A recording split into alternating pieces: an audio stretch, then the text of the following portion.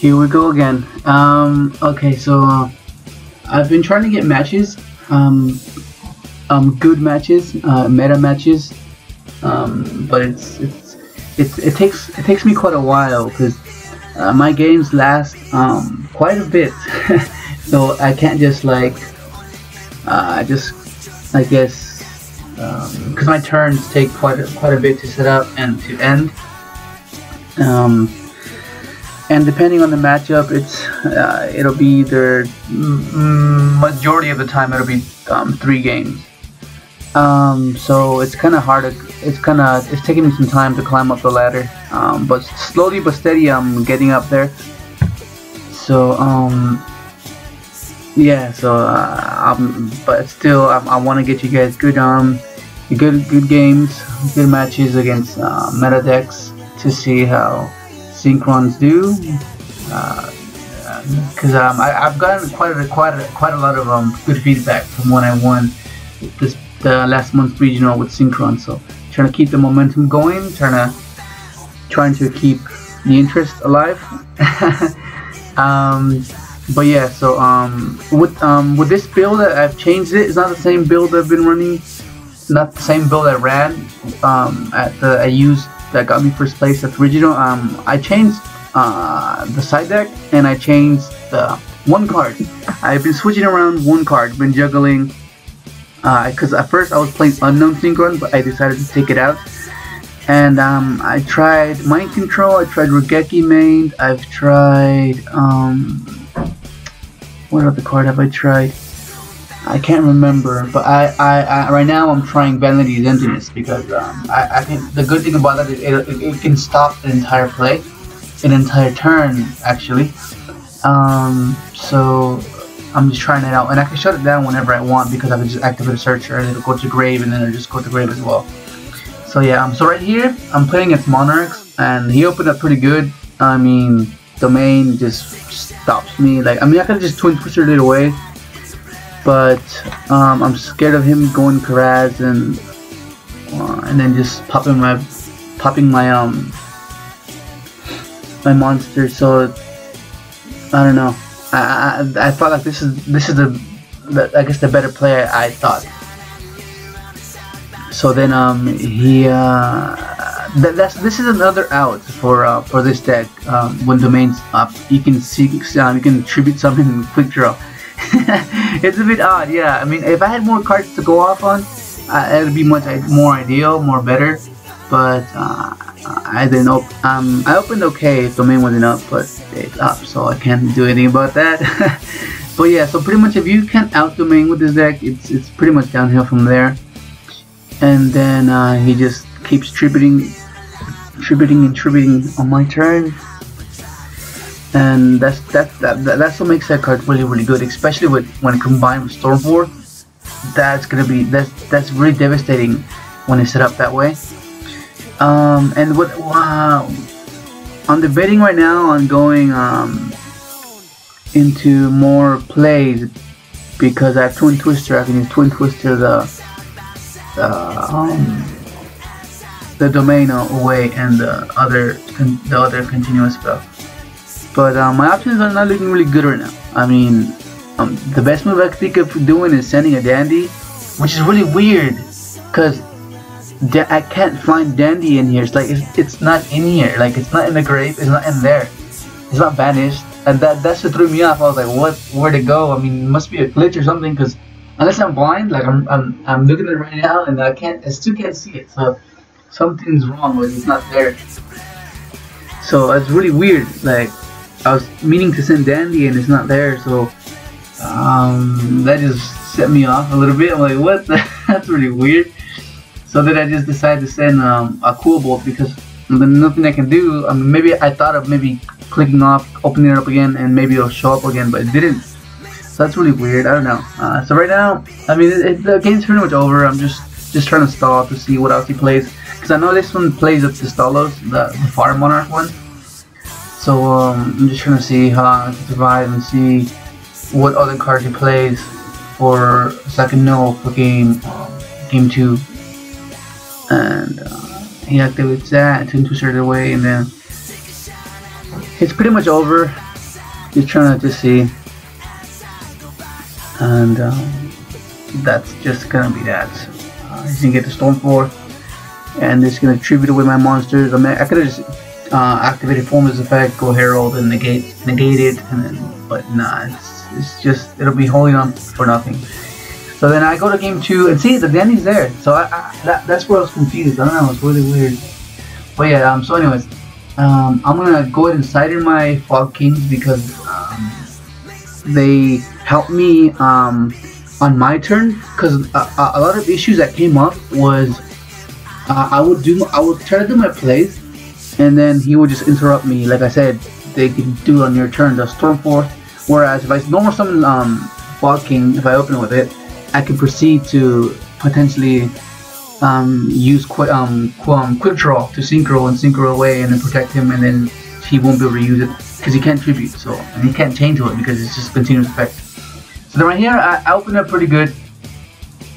Yeah, I mean I opened up pretty good. I mean from my opinion, because I saw right away that I can do the formula and the burn play, and it's gonna give me more cards. And I haven't summoned yet. So that's really essential right now because potentially I could summon a Fog King. So that's what I'm trying to hope to do. I'm trying to draw into a Fog King, and hopefully that'll shut him down long enough for me to get all the pieces I need to either make a Quasar or just make something overwhelming for him to not to handle.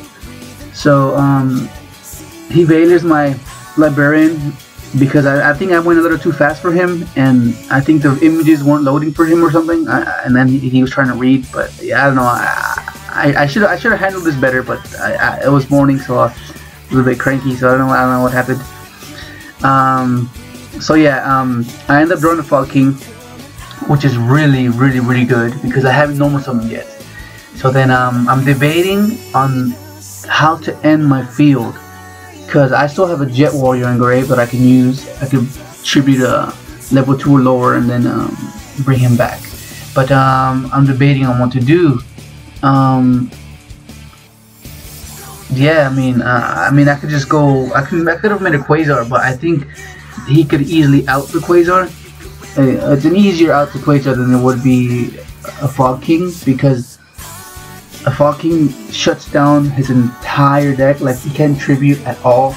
The best thing you can do would be pitch 2 primes and have him engrave, and then just bring him back to an end phase, and on his turn then exceed for a level 5. But then he has no extra deck, so that wasn't my concern.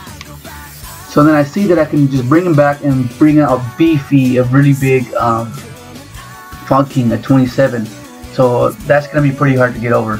I mean, because all these little guys, they can't get over him, and he can't tribute summon, so that's really good. So his only out right now would be Regeki. Yeah, that's pretty much it. And then if he has that, then I lose. I mean, that's just how it is sometimes. So I think he's trying to draw into it. He's trying to get to the. I'm not even sure if he has the Regeki inside, but I know he has Twisters, because most people are scared of Master Restrict. So then he just continues to thin out his deck, and then I figure that I'll give him the continuous, because just in case he just manages to get rid of my guy somehow, or it'll limit his plays.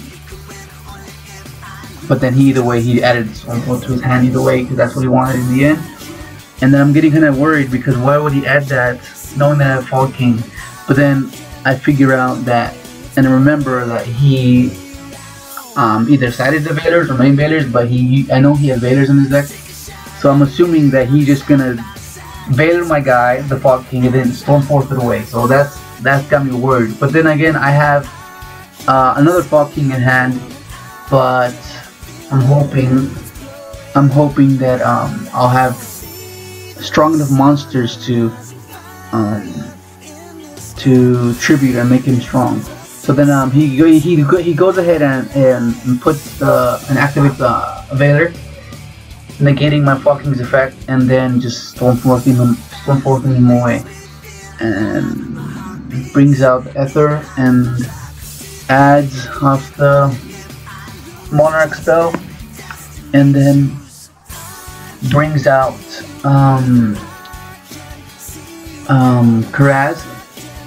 So he's gonna end up popping one card. He pops my burn and gets me a draw. So this is still main phase 1. He was meant to Veiler, and I was meant to ask him ending main phase 1. But yeah, so anyways, I just go ahead and activate Jet from Grave, pitching the Heavy Slug, and then I Synchron for level 2, which is formula, gives you another draw. And right now I'm debating whether to have a Triss play, but I'm thinking to myself, why would I do a Triss play when fucking realistically would be a better option? But it's just at the time I was just thinking of other things I could do, and that Falking is gonna really help again. Luckily I sided in 3, otherwise if I kept it as the old side deck it would only be 1, so then that would be really bad. So yeah, but that's the main reason I put it in my 3 in side deck, because I noticed that they have that play where they can Stormforce on my turn, so I just summon that and then go off from there. And it's a good level lead target as well, because you can just normal summon just like that and you'll still be the same level. So then I get a even beefier Fog King. It'll be at 37, and that's pretty darn hard to get over right there. And so then I have to tell him, okay, now we're going to battle phase. So because we were in main phase, just in case some of you were confused, we were still in main phase. It's just I jumped the gun and I went to battle phase. So yeah, he's just gonna be defending with his Prime. I set my MST and I end. So he goes, and then he's gonna activate 1 for 1. I'm assuming he's just gonna be stalling for time, because he wants to do that move again where he has the Veiler and the Stormforce my guy away again. So I'm assuming that's what he's doing. So I'm getting kind of worried, because I need to draw something else if I want to secure this. Yeah, so I give him the spell. Normally I wouldn't give him the spell, because that just gives him another Monarch target to banish. So normally I would just give him the Prime, but for some reason I forgot that he didn't have an extra deck. So in my mind I was thinking to myself, if I give him the Prime, he's gonna pitch it for something, and then have 2 engrave and then exceed. But I don't know what I was thinking when I knew he didn't have an extra deck, so I don't know. So yeah, he just continuing to draw into just cards like the Veiler the combo he did earlier, where he got rid of my first Falking. So then I set, and then he Twin Twisters it away, and that's gonna be that. And I'm wondering, I'm kind of scared right now, because he's gonna add and just keep drawing and drawing and drawing and drawing. So it's getting kind of worried. But yeah, but Falking has stopped him from doing so much already, and it's like when I would have lost if Falking wasn't in there. Like no way I would have lasted. So then all I'm waiting for is a monster pitch to go into Gardener to put those little guys to attack mode and attack over them. So I'm hoping to draw a monster next. And yeah, I mean, it's really good. Oh, there we go. I drew a monster, and then perfect. It drew a Jet Synchron. So I'm gonna pitch Jet Synchron. He activates Prime, and then I go ahead and just special. And then I Synchron for level 6 a Gardener, which is why I stress this, that you can use Gardener for this, like this specific this particular scenario. You put little guys to attack mode, and then attack over them with bigger guys. And it takes out a big chunk out of his life point. So then he's going to I was debating on attacking it, but I wasn't sure to just add that another pantheism. So I'll just leave it there. So then for sure I know if he doesn't draw to the Veiler or the Stormforce, I'm pretty sure I have it in the next game, because I can just pitch any card that I draw for Jet Synchron and Synchro Formula and give me another card. And that could be either junk or tuning or anything, and then that'll just reassure me that I can go to a Quasar play or something. Or I can synchro a level 8, which is the Clearwing synchro. I'm testing him. He's testing out pretty good. Like he's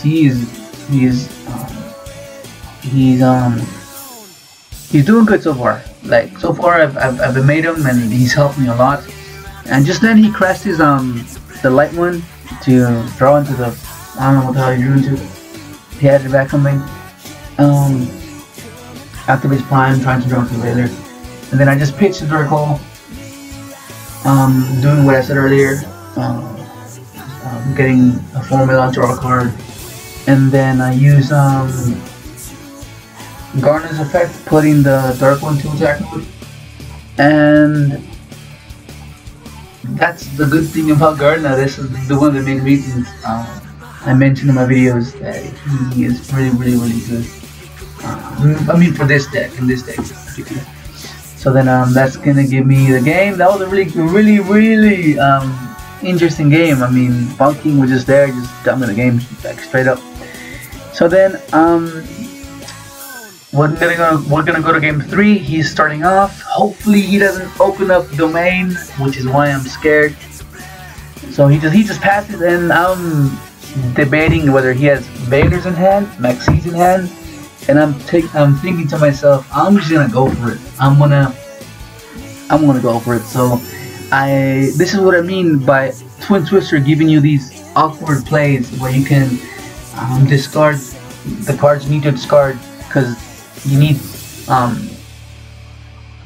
these monsters in grave. So then I summon Junk. I'm expecting a Veiler, but he doesn't have it. So then I bring back Quillbolt, and Quillbolt is really good because it can bring himself back. It's a free special summon, and it can help you synchro into whatever it is that you need to synchro into.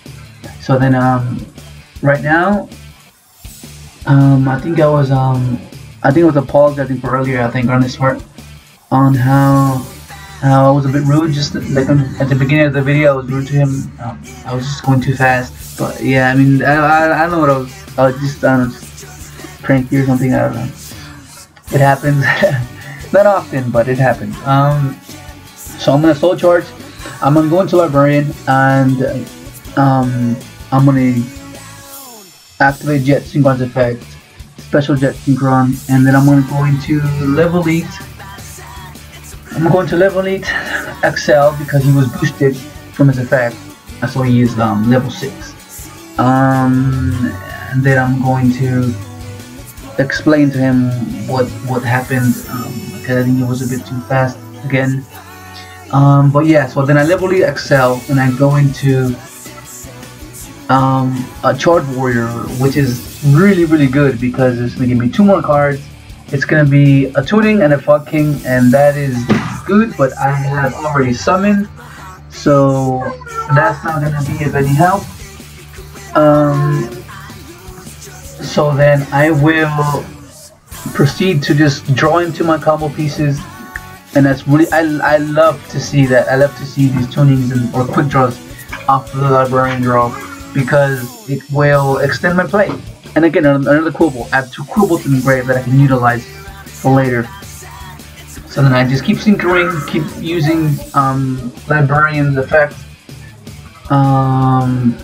So I'm debating on what to do, and I'm trying to see if I have enough room, because I don't want to clog my field.